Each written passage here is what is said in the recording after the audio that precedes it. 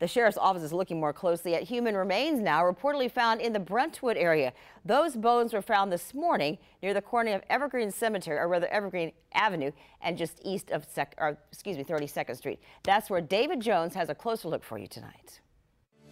I was speaking with one neighbor who said that he was out for his morning walk early when he saw what looked to be a human bone sticking out from the ground. Soon after, officers swarming this area along Evergreen Ave.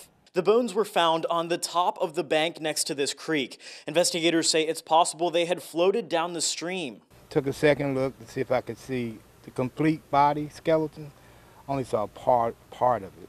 The man told us he saw the remains and clothing.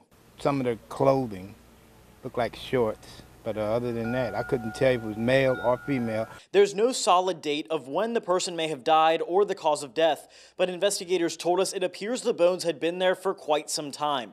Police had Evergreen Avenue blocked off until the remains could be removed and taken to the medical examiner's office. Again, investigators still don't know whether foul play was involved with this. That determination is going to be up to the medical examiner. We're in Jacksonville. David Jones, First Coast News, on your side.